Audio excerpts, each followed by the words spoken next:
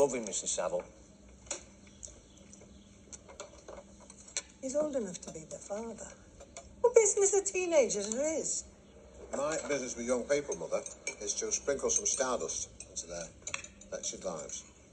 And he's the best in the business. That was an unsolicited testimonial. You should see him up there, spinning those records.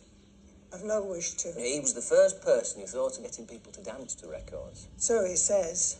I'd divide everything he tells you by two if I were you. And he's on Radio Luxembourg. Never listened. Wouldn't know how.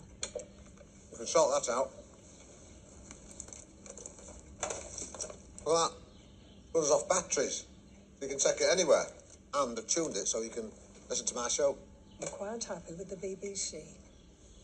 But I'm not on the BBC, Mother. And nor will you ever be.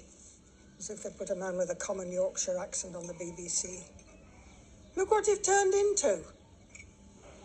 Why couldn't you have done something worthwhile with your life, like Charles Halligan? Become a squaddy.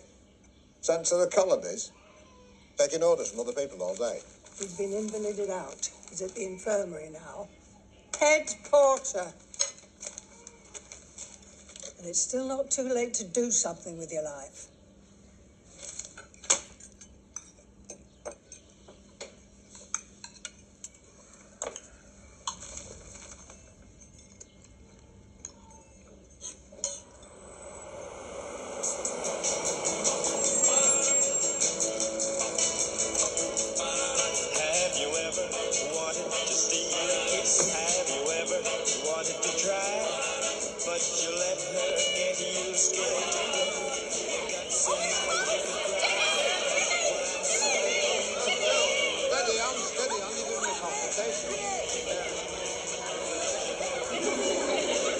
Forward to an afternoon of top hits, fun and excitement.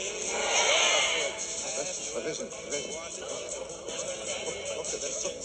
Such beauty, such